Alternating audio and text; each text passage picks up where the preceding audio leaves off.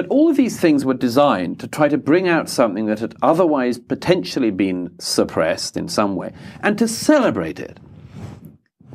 All of them do that except for whiteness studies.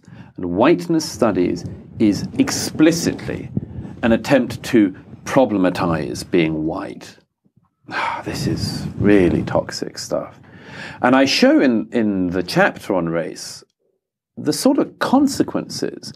Because if you problematize any group of people, if you problematize any skin color, it means you are problematizing some people, the people who have that skin color. And you see this in the culture now, the use of the term white as a derogatory term. You see these ones with gammon and things like that, you know, hilarious, you know, when racism is hilarious. And I'm not saying, you know, people say, oh, well, you're probably just saying this because you're a white gammony so-and-so. No, I'm noticing it because it disturbs me, and I don't like the tone of it. And what's more, I can start to see what's going to happen back. Because just as surely as with any group of people, if you say your skin color is a problem, there will be some people who will go along with that.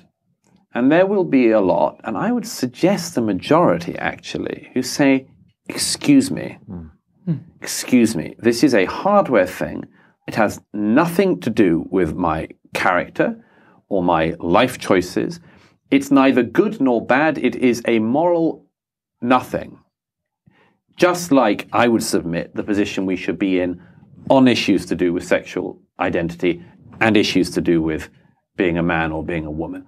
It is not the way to look at me, and it doesn't say anything either good or bad.